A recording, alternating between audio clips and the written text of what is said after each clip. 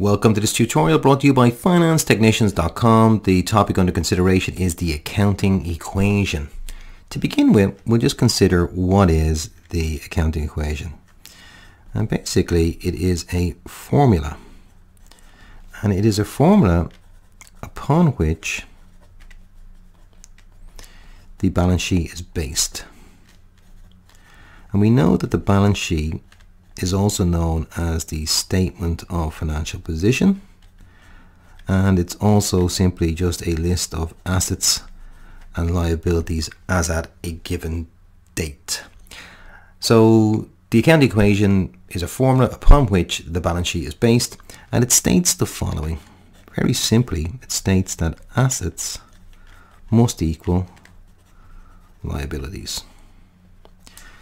And therefore, it will be hugely helpful to have a clear understanding of definitions concerning assets and liabilities.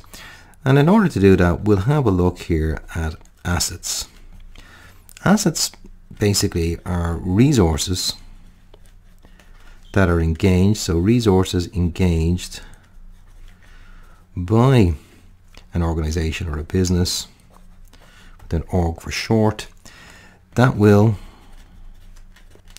create or facilitate the creation of future economic benefits.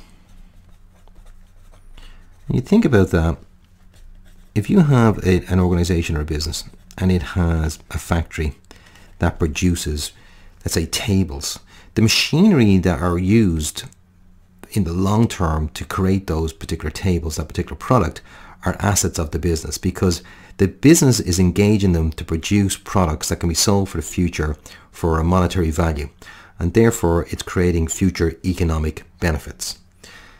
You can also think of other assets such as a motor vehicle or a premises or whatever the case may be. They are all examples of assets.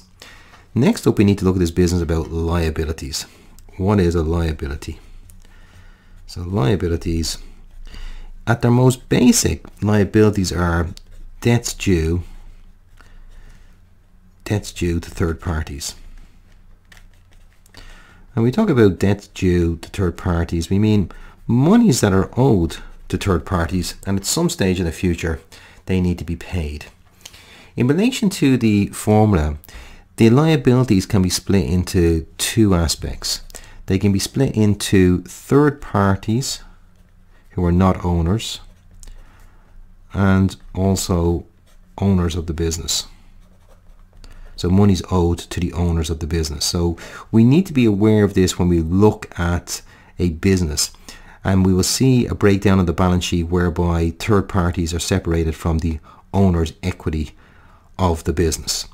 Let's have a little look at an example to delve into this just a little bit deeper.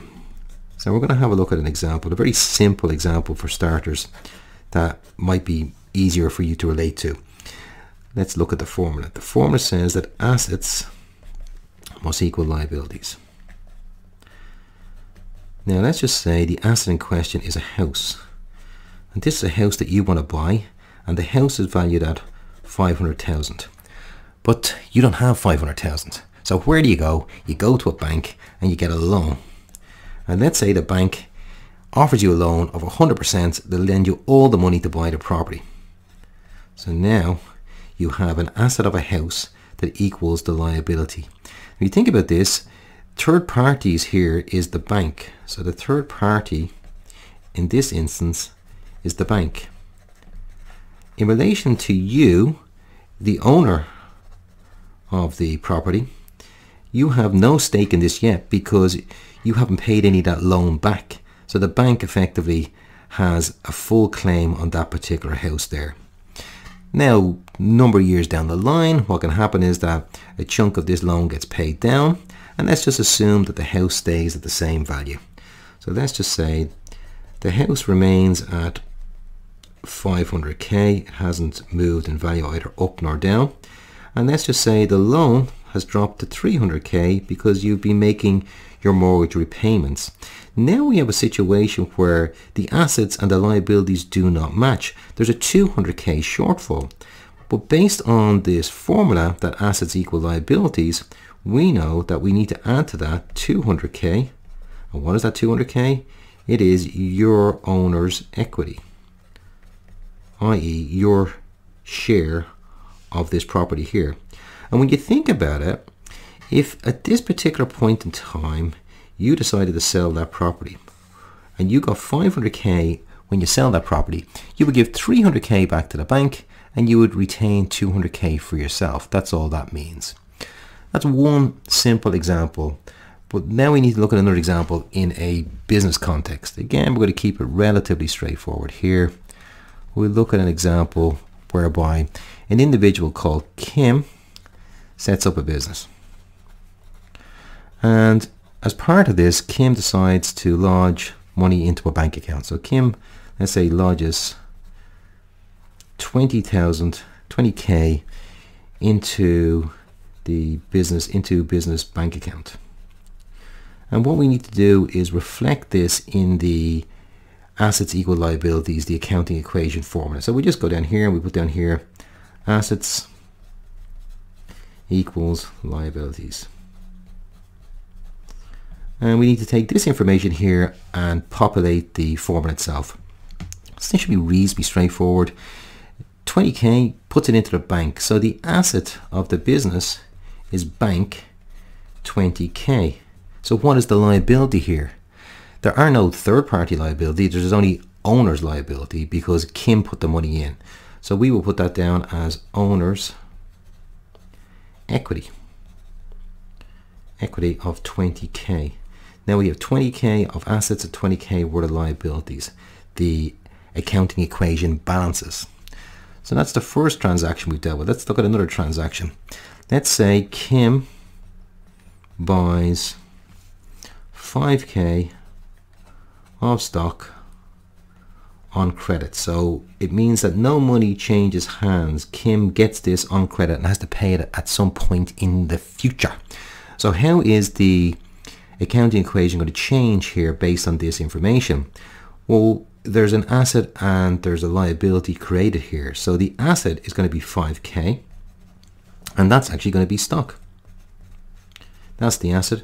So the liability is going to be a third-party liability because it's going to be this supplier who is a trade creditor. So the supplier is going to be owed 5k. When you look at it this way, based on this, we have 25k worth of assets and 25k worth of liabilities. And in this simple example, it's quite obvious that the claim on the monies in the bank is from Kim, who's the owner, because Kim put the monies in. The claim on the stock is from the supplier because the supplier has given the stock to Kim on credit for a period of time. Now, let's look at another transaction here.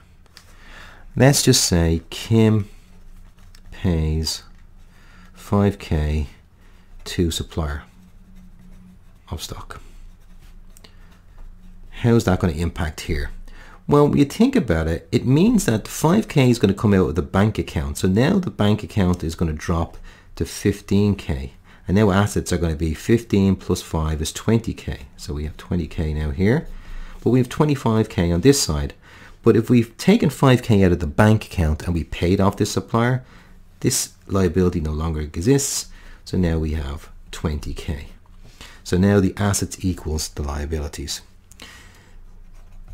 Just be aware that every asset of an organization or a business has a claim upon it. And that claim is either from a third party or the owners of the business. Every asset has a claim upon it. Beware of that. Assets equals liabilities, and liabilities can be to the third party or the owners of the business. That effectively is what the accounting equation states. We have now established what the accounting equation is and how it's affected by transactions. We have now concluded this tutorial. Thank you for watching.